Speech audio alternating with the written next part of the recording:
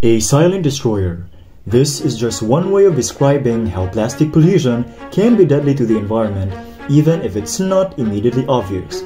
It is even more dangerous as it takes hundreds of years to decompose a single plastic.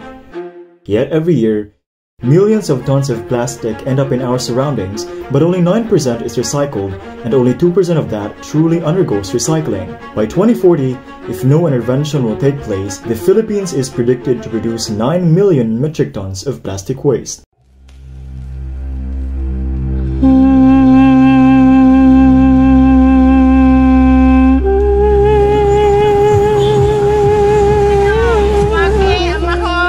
Over the years, researches have been made to replace the synthetic plastics into a more eco-friendly one, the bioplastic.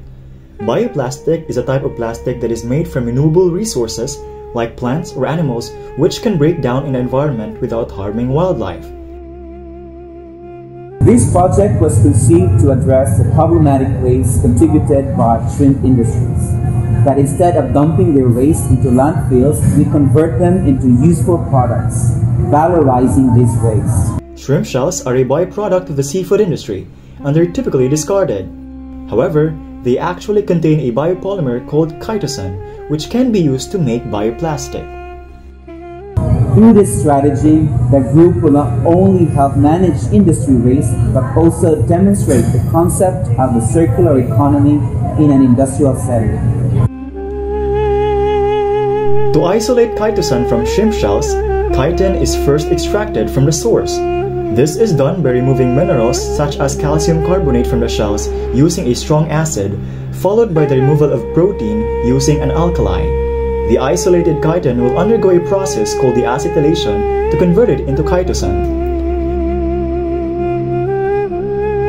Nanocellulose as a reinforcing polymer and glycerol as plasticizer are then used with chitosan to produce the nature-friendly bioplastic.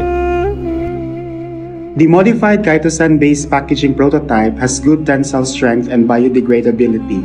Its percent biodegradability is higher compared to neat films. It also has a good permeability, which is why the prototype that we developed has potential in packaging applications. We want to expand to other applications as well, and that is why we are exploring formulations suitable in different applications. We are currently working with the plastic industry so that we will be able to understand their needs, and in doing so, we know how and when and where to position our product to address their needs. Indeed, the bioplastic industry is a young, innovative industry, but we strongly believe that it has an economic and ecological potential to address plastic pollution. Furthermore, it is low carbon, resource efficient, and it leads towards the biocircular economy.